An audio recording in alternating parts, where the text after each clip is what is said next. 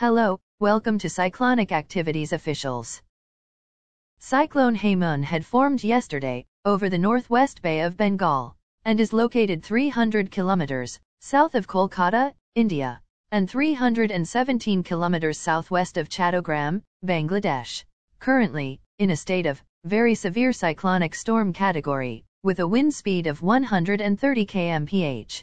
As per track and landfall is concerned, Cyclone Hamoon is expected to continue tracking northeastward over the next 1 days. For the next few hours, the system is likely to take advantage of a favorable environment and maintain its intensity.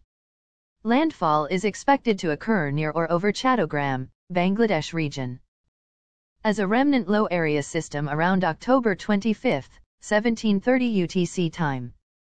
After making a landfall, the system is expected to move further northeastwards direction and will soon dissipate due to land interaction.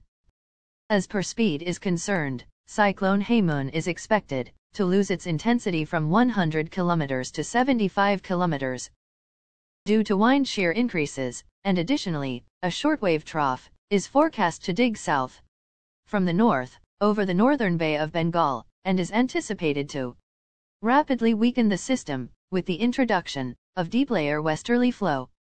Thus, the cone of uncertainty lies in its track, and slight changes in track and intensity is expected as the system moves forward towards its landfall. Don't forget to like, share, comment and subscribe to us for more tropical updates. Thanks for watching. Have a good day.